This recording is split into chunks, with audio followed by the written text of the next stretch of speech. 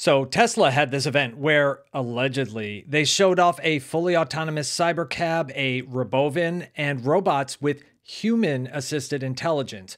One small detail was the claim that the CyberCab would wirelessly charge, thus making it more self-sufficient. So like everything Tesla does, fanboys and fangirls proclaim this as a revolution. Haters said it's just vaporware.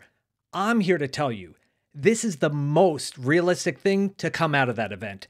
It's easier to do than unsupervised full self-driving. A light version of it will probably be available sooner than you think, and yet it's nothing that others haven't already done. Let's talk about Tesla's wireless charging product. Physicist Michael Faraday, as in Faraday Future, pioneered the use of electromagnetic fields to transmit energy between two coils. Later, Nikola Tesla, as in Nikola and Tesla, worked on transmitting electricity through the air between a transmitter and a receiver. Now, of course, we have wireless charging of our phones. The charging pad has an induction coil that creates an oscillating electromagnetic field. The receiver on the phone collects that magnetic field and converts it back into a current flow to recharge the battery. GM's EV1, remember that? The vehicle used a charging puck called MagnaCharge. That would be absolutely a great name for Tesla's wireless charging, but I guess the name's taken. That used inductive charging to charge the EV1, but it was given up for a drawback that I'll talk about shortly. Wireless EV charging is quite mature today. SAE has a standard J2954 that outlines how energy is transmitted. ISO 15118-20 covers the communication to manage a wireless charging session. Other standards exist around the world.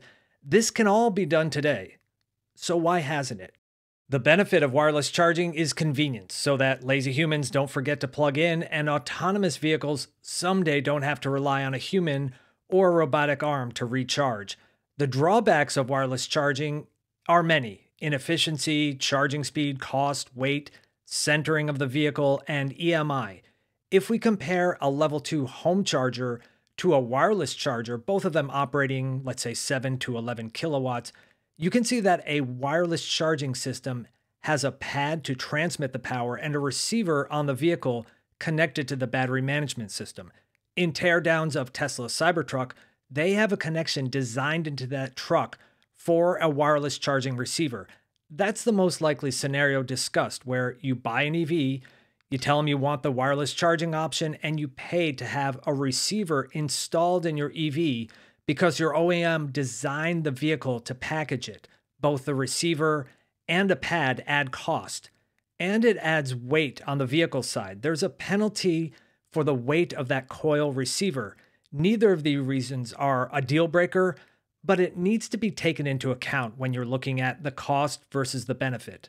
Centering is more of a formality. Some systems use light on the wall box to guide you into position over the transmitter. A better solution would be to integrate that into the vehicle display, or once you actually make an autonomous vehicle, it does it by itself. NIO, for example, has their vehicles automatically guided into the battery swap station today so that they are in the right position for that operation. Vehicles with higher ground clearance will need to squat down. Wireless charging in the 11 kilowatt range has been tested at a distance of up to 10 inches, but closer is better. 5 inches or so is kind of the sweet spot. The receiver on the EV or the pad could move up and down too. Stellantis worked with the company EFI Automotive on a charging concept where the pad moves to get centered and at the right height for the vehicle. Tesla's video, though, only shows a stationary pad. Electromagnetic interference is another potential hurdle. Electric vehicles have already been chastised for wanting to drop AM radio due to interference issues. Lobbyists are trying to make them keep it, which requires better shielding and EMI filtering. Wireless charging is at its core generating EMI, so questions have been raised about the EMI testing requirements for wireless charging to make sure it doesn't interfere with other wireless signals. Efficiency is the real cost of wireless charging. Or is it? I've already used some clips from WiTricity. They're a leader in America for developing wireless charging. By their own measures, There's a 10% efficiency loss with wireless charging. That leads many in the industry to pronounce wireless charging dead. Lower efficiency means more demand from the grid and higher costs. But proponents of wireless charging point out correctly that level 2 charging is not 100% efficient either. In particular, the onboard charger takes the incoming AC electricity and converts it to DC electricity for the battery, and there's an efficiency loss there. Real-world evaluations of today's level 2 charging shows about a 10% efficiency loss. This leads proponents to claim that they're as efficient as plugging in, so problem solved. But there's a problem with this. EV makers and suppliers are working to improve the efficiency of that onboard charger, switching to things like silicon carbide and other improvements. I did a video with AmpX Technology who claim an efficiency of 97%. So current level 2 plug-in charging will get more efficient. It's kind of a moving target. We also know that wireless charging gets less efficient when the receiver is misaligned over the pad, or if the pad is covered by things like, snow and debris. I believe that wireless charging will always be a little less efficient than plugging in. Wireless EV charging would be convenient at destinations, your home, in a parking lot, on-street parking, or maybe at fleet depots. The Tesla video shows it going up to 25 kilowatts. That's at the upper limit of what other companies are demonstrating today, but nothing game-changing. So if Tesla can't go any faster than that, it must be impossible. Wrong. Oak Ridge National Laboratories recently demonstrated 270 kilowatt charging, breaking its own previous record. They did this in partnership with a Volkswagen Group of America. They demonstrated it on a Porsche Taycan. Now, how efficient is wireless fast charging? How expensive is the hardware? And will the EMI issues cause problems? All this needs to be tested further and tried out. Electreon is a company testing a wireless charging road. Personally, I think the cost of adding millions of transmitters in the road will outweigh the benefits in America. I mean, we barely have enough money to fix the potholes. A more realistic application is opportunity charging.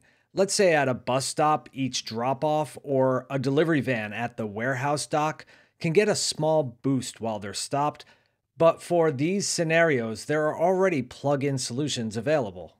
Personally, I find the whole thing lazy, and even a small efficiency penalty is just unacceptable. But someone is going to offer wireless charging as an add-on option, so why not Tesla? Level 2 charging could definitely be made ready by 2027. Fast charging by then? I'm not so sure. I could easily see them launching the slow charging receiver with the promise that someday it will also fast charge too, and you can add that to the long list of promises from Tesla. We have to assume that Tesla will build out this massive network of charging pads. That won't be cheap, and in snowy regions, they're gonna need to be kept clean. But I give this version of wireless charging a much better chance of happening than the Ro-bovin or of Optimus plugging in your Tesla for you. Share your thoughts in the comments below, and thanks for watching.